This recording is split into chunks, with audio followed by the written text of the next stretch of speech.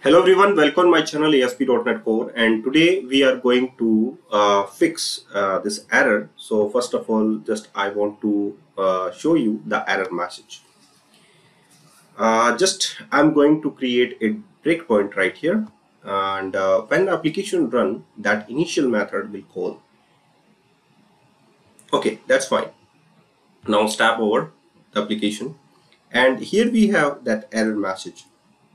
Because that role manager dot role exists async admin that written the type of this was.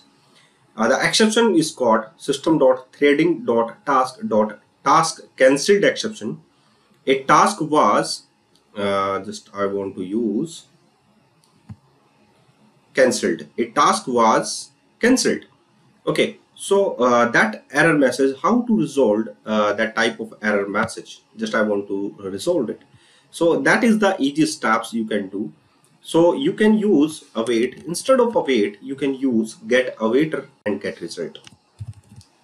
Get awaiter dot get result. Okay, so the same thing we can use right here.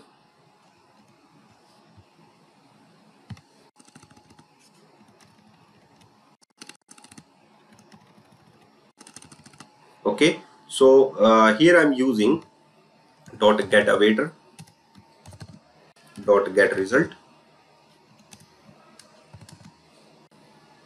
Okay, so the same thing we can just apply after this, and you can use this.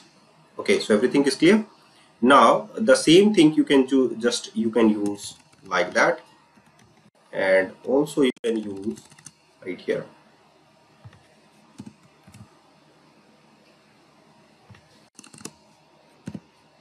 And now after that, okay, so everything is cleared.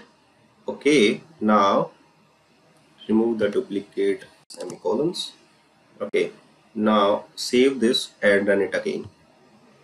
And you will see that after the using the get awaiter and get result, your t result will be moved to your actual result.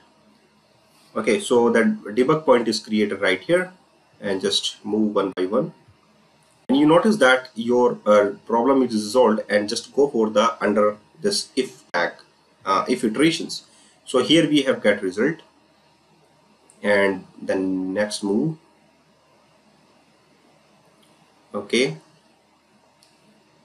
okay, so the next one is the semicolon. Okay, application user, now create user. Okay, that's fine.